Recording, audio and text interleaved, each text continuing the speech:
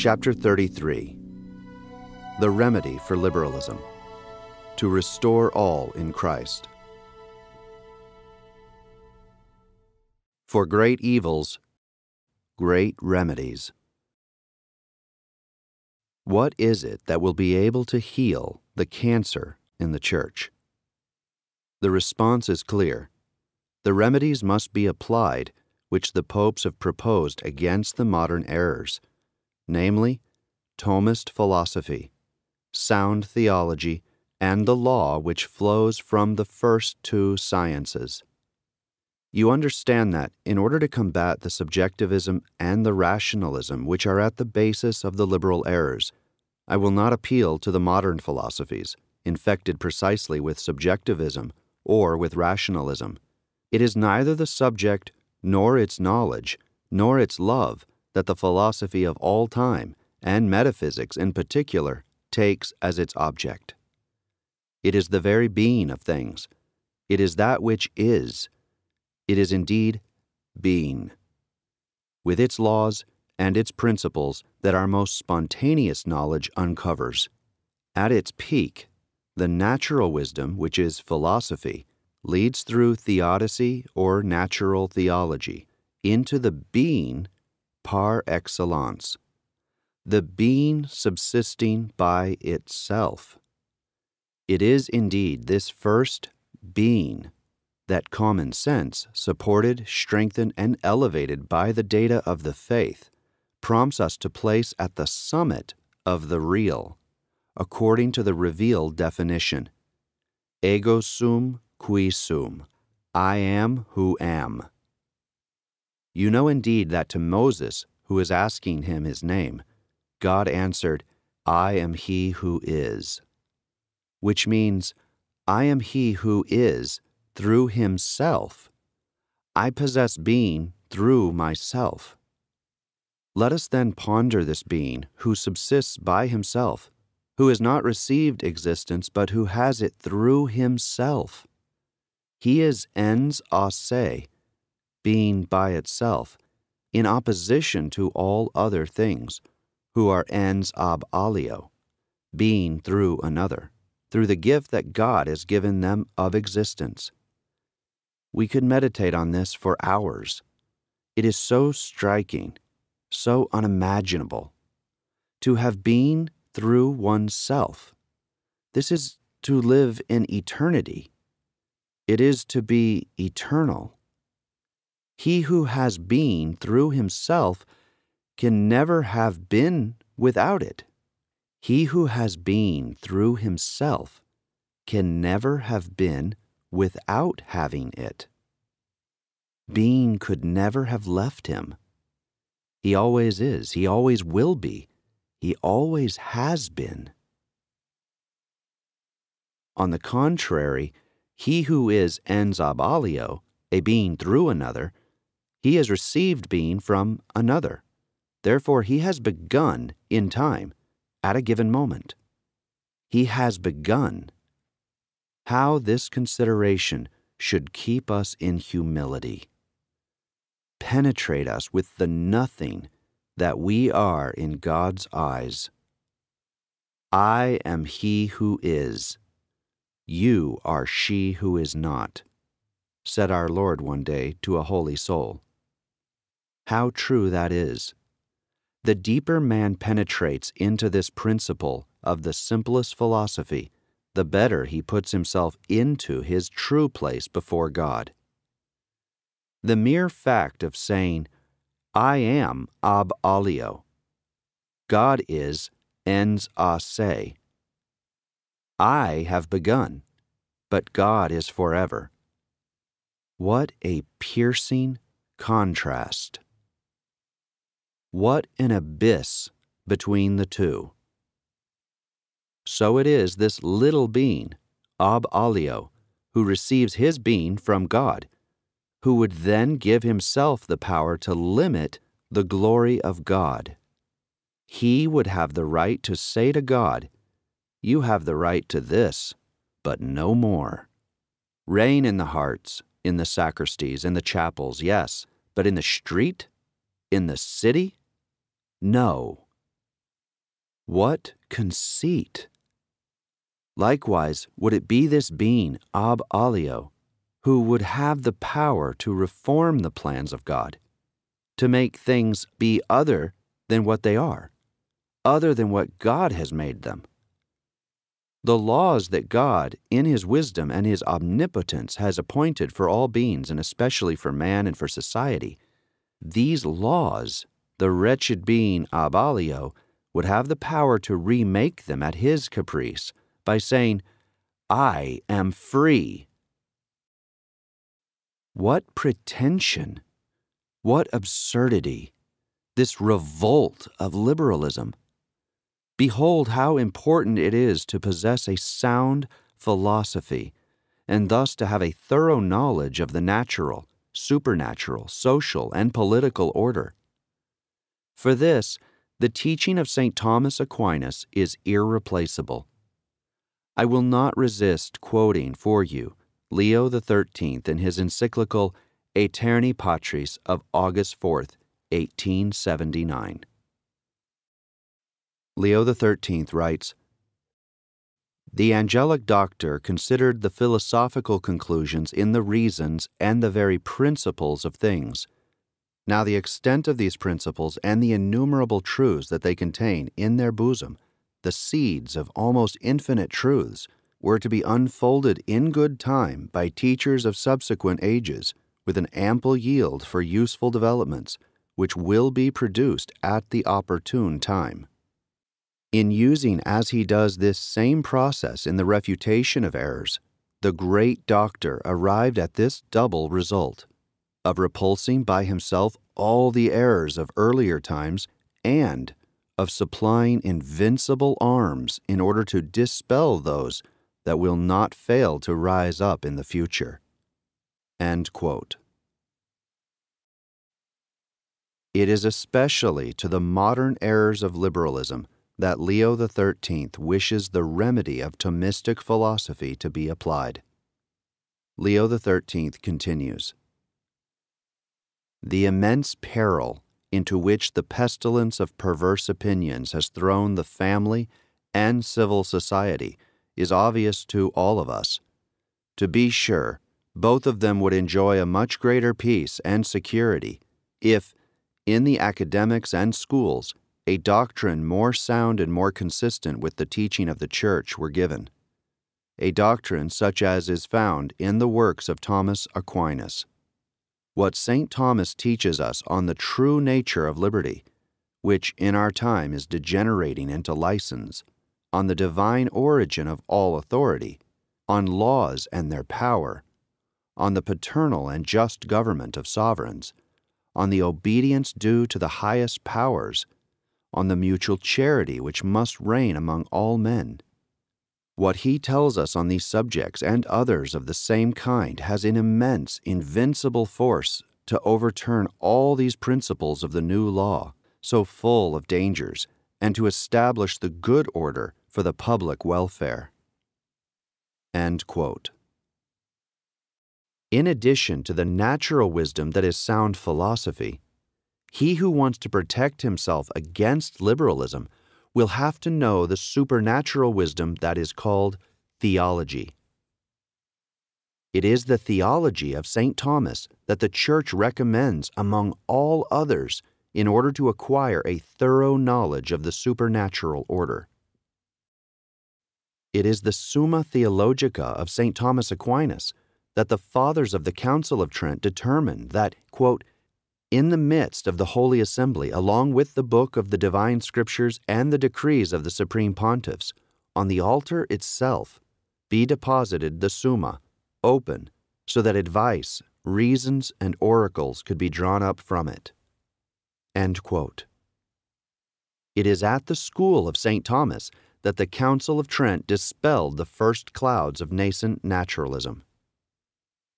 Who better than St. Thomas has shown that the supernatural order goes infinitely beyond the capacities and the very requirements of the natural order?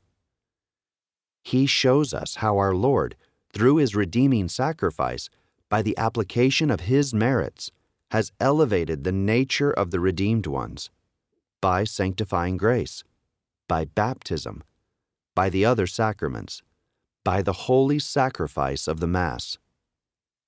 It is by knowing this theology well that we will increase in ourselves the spirit of faith.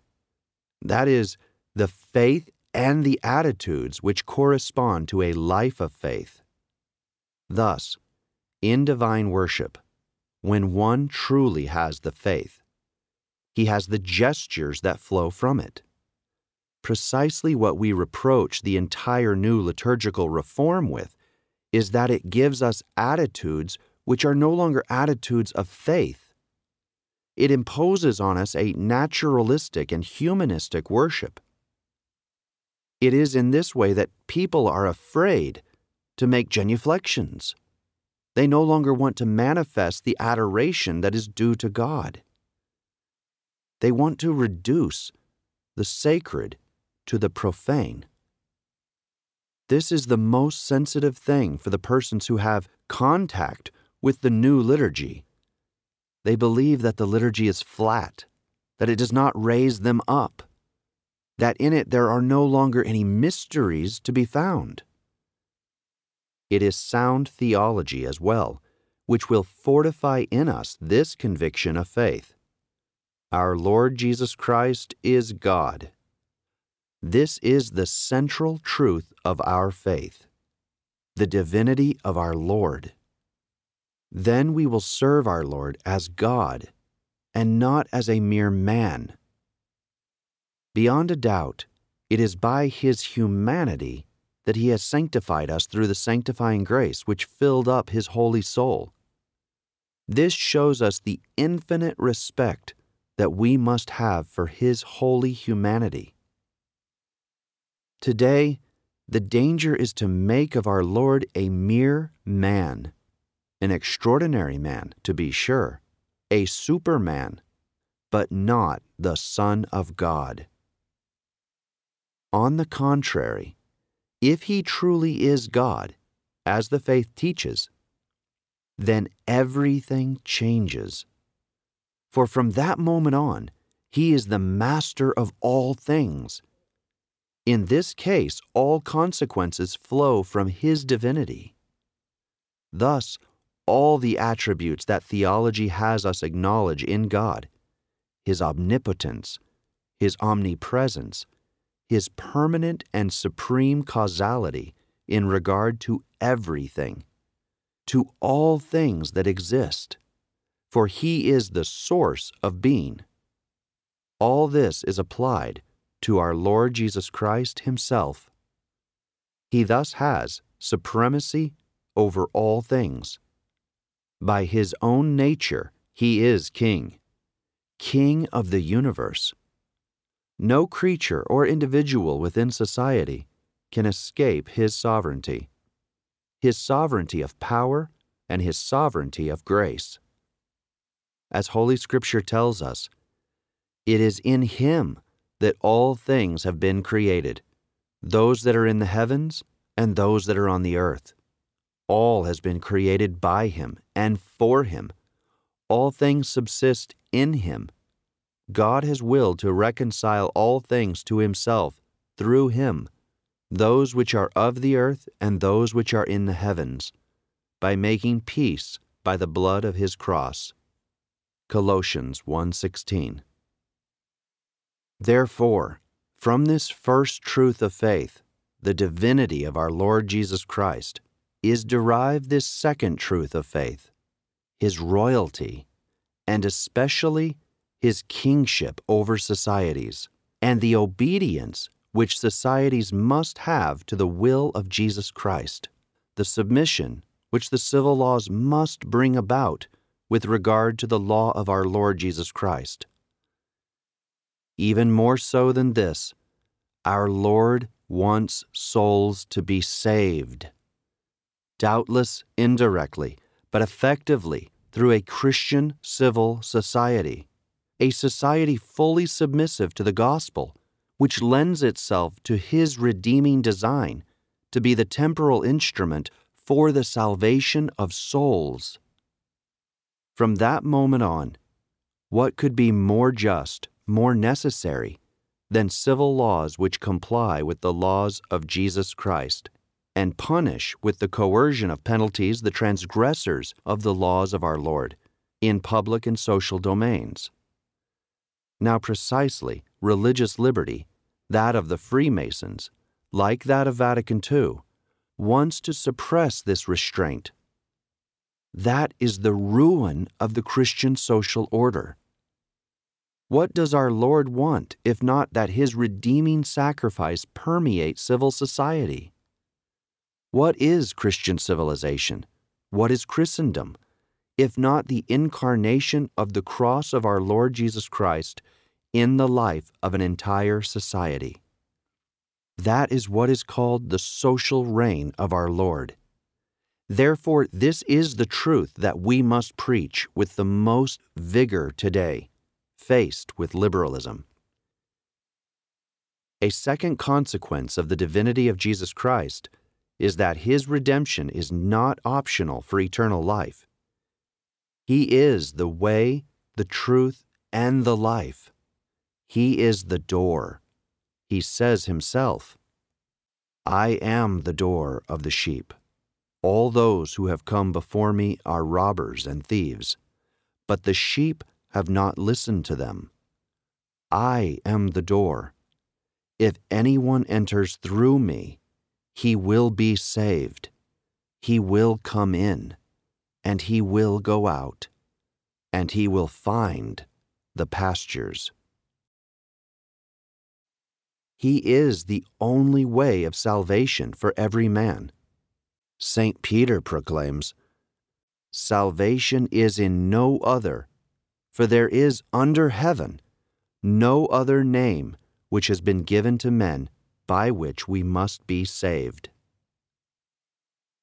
This truth is the one that must be reaffirmed the most today, in the face of the false ecumenism of a liberal nature, which assures us that there are values for salvation in all religions, and that it is a question of developing them.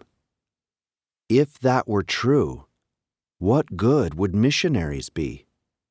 It is exactly because there is no salvation in any other than Jesus Christ that the Church is animated with the missionary spirit, with the spirit of conversion, which is the very spirit of the faith. In addition to philosophy and theology, it is necessary that a third science come to reduce the great truths of the natural order and of the supernatural order into juridical rules. Liberalism, indeed, even in its most moderated forms, proclaims the rights of man without God. There is nothing more indispensable, therefore, for the Catholic jurist than to base anew the rights of men living in society upon their duties towards God, upon the rights of God. Of the rights of man, in truth, there are none, except those which help him to submit to the rights of God. The same truth is expressed by saying that the positive law, that is, the civil law, must be founded on the natural law. Pope Pius XII insisted on this principle against the error of juridical positivism, which makes of the arbitrary will of man the source of the law. Then there is the supernatural law, the rights of Jesus Christ and His Church, the rights of the souls redeemed by the blood of Jesus Christ. These rights of the Church and of Christian souls, with regard to the state, form what we have called the public law of the Church. This is a science that is practically annihilated by the Conciliar Declaration on Religious Liberty, as I have tried to show you. There is nothing more urgent still, therefore, than teaching afresh the public law of the Church, which gives the great principles that govern the relations between Church and State. On this subject, I recommend especially the reading of the Institutiones Juris Publici Ecclesiastici of Cardinal Ottaviani and of the work Ecclesia et Status Fontes Selecti by Giovanni Lograsso, a Jesuit. This latter work, in particular, supplies all the documents most unappreciated or thrown into oblivion by the liberals, from the 4th century all the way to the 20th century. Let us not forget, finally, that inexhaustible source of church law that is ecclesiastical history. It is thus that the attitude of the first Christian emperors, placing the temporal sword at the service of the spiritual power of the Church in the 4th century, and constantly praised afterwards by the Church, or indeed the courageous resistance of the bishops and popes against the princes usurping the spiritual power in the sequence of ages. This is quite simply dogma reduced to practice, and represents the most fundamental refutation of all the liberalisms. The liberalism of the revolutionary persecutors of the Church, and the much more perfidious liberalism of the so-called liberal Catholics.